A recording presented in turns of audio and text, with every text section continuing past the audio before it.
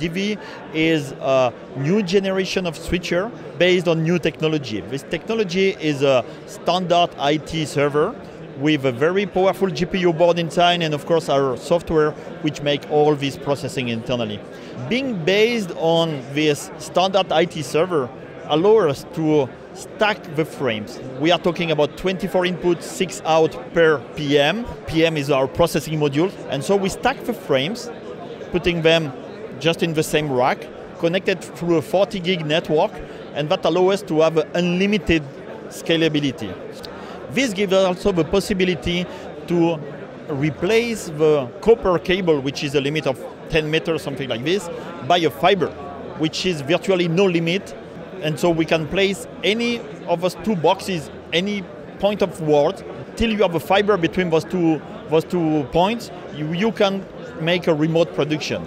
And this remote production is based on remote processing, which is very important because this gives us a lot of possibilities also, such as making a kind of premix in the remote position and sending this premix over a 10 gig fiber.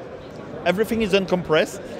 And then we can reintegrate at home, so in the studio, more layers, more effects, more everything. Over this fiber, we also send multi-viewer, which is extremely important because in live condition, of course, you have to preview pictures. We pass audio, we pass intercom, we will in the future have possibility for camera control, PTZ control, all those kind of things within the same fiber. A customer can start from a 1 PM system, 24 input, 6 out, with just a small panel. Then he can add more PMs, giving him more inputs, more output, more processing power. At the beginning, always still in the same position, in the same studio.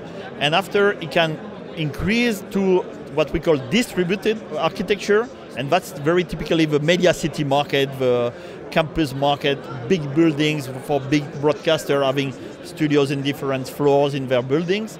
And later on, you can even go to remote. So from 100 kilometers onward, we are in what we call the remote mode, which is really no limit of distance.